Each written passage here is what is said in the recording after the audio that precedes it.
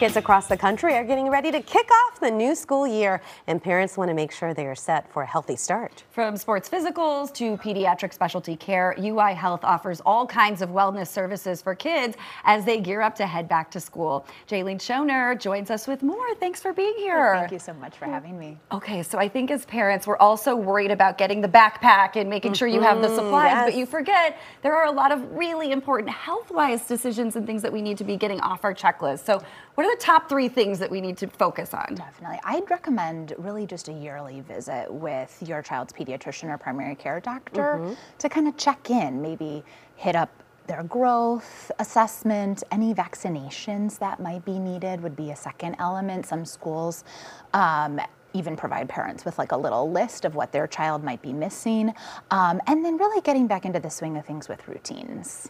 And that annual appointment is so important because, I mean, there's a lot of things that the physician might flag that you as a parent don't notice, right? Exactly, exactly. It's very comprehensive, and growth, blood pressure, vision, we even do a limited, dental exam looking for signs of scoliosis. There's just a whole host of things that are assessed and can be caught in the primary care office. And then with you guys at UI Health, you're able to take that information and then send people where they need to be sent. Yes. So we have all of our pediatric subspecialty care within our main campus where I practice. And so it's very convenient for families. It really feels like a home for the patients. And I feel like a routine is important for everybody, whether you're an adult or a child, but especially if you're a kid getting ready to go back to school.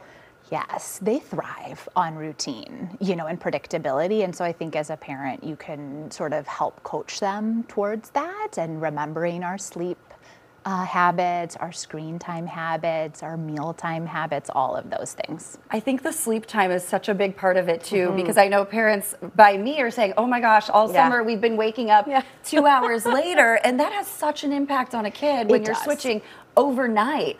So do you suggest we kind of taper that? I do. I suggest usually about 15 to 30 minutes of a gradual return to our, bedtime routine for the school year.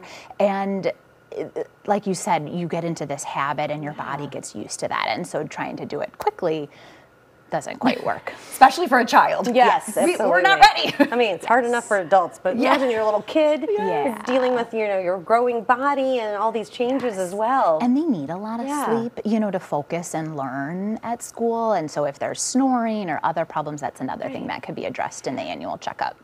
Speaking of the checkup, another layer to this is if your kid's going to play sports, right? So this is an additional screening that you can do. Yeah, so the state of Illinois does have a very kind of prescribed, kind of form and thing that they require, particularly for high school athletes, because they want to make sure that they're safe. Are there any cardiac conditions, sort of joint issues, concussions? Those are kind of the 3 big things to think about. And a lot of schools, you're not even allowed to play unless you get that screening. Or even try out. Or even try out, Yes, I've had a few like, oh, we're going to go to baseball practice after this. I'm like, oh, really cutting it close. Yeah, get that done a little ahead of time. And then for some, I know it's the vision screening, the hearing, got to dental, do all that. Yeah. And in Illinois, there are certain grades that's required, and your pediatrician can kind of help you navigate those ages as well. And for somebody that's watching that may be underinsured or not insured at all, right? There's programs available to help. Definitely. So I think the great thing about UI Health is we have our main campus with a lot of our subspecialty care and pediatricians, but we also have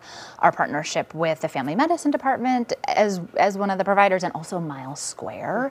And those are federally qualified health centers that are in the community and can provide care free of charge along with vaccinations. At what point as a doctor do you say to the parent, like, okay, maybe the parent goes waits outside instead of being, because our sibling show, what age? Yes, because our sibling show, Daytime Chicago, one of the hosts, Amy Rutledge, she was just saying that the doctor just asked her to wait. Her son, 14, I think, 14, was that. Is that around the age parents can expect? So that's a bit, I know, and it's like the idea that soon in the next 5 to 10 years they'll be adults themselves, and so bringing that autonomy. There we go. They grow up so fast.